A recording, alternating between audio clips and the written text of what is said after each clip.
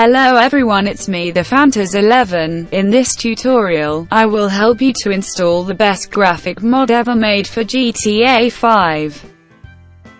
First of all, you must have a gold membership on Ray's Patreon. I will put the link in the description. After subscribing, you get a link to download the file with early access on NaturalVision Evolved. So here we go. Make sure that you have created the mods folder in the game directory. Usually I copy all game files to the mods folder, such as update, x64, common RPF and x64 with all letters to the end. Open the archive and drag the NaturalVision installer file on your desktop. Then open the program called OpenIV. Switch to edit mode right here. Click Tools, and click on Package Installer.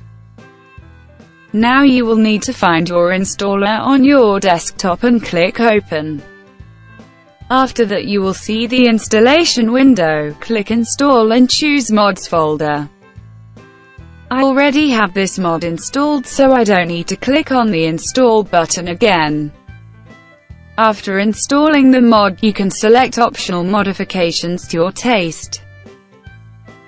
Here is the same simple installation method. Just drag the archive to the desktop and install it through the installer in the OpenIV program. I have installed new street lights, alternate starfield, 4K thunderstrikes and remove wet roads effect. Make sure there are no ENB or reshade files in your folder before install. Now we need the latest version of ENB series. Download link in the description. Next thing we need to do is drag and drop the files from ENB required folder to the game directory. I use Ultra Settings preset. After that, we need to drag and drop the time cycle mod files to the directory too. Very simple.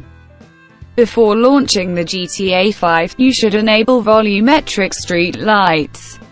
To enable these lights in your game, first browse to the GTA 5 Documents folder on your computer. Open up Settings XML with Notepad, search for the line fog volumes, change it from false to true and save the file. Now we can launch the game and have a picnic on your computer at the same time. In my case, I lost about 10 to 20 FPS on Ultra Settings with Ultra ENB preset.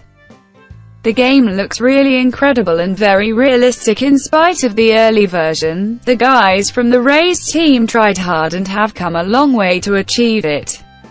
So make sure to support the team on the Patreon, link in the description. Also don't forget to subscribe on my channel and leave a comment.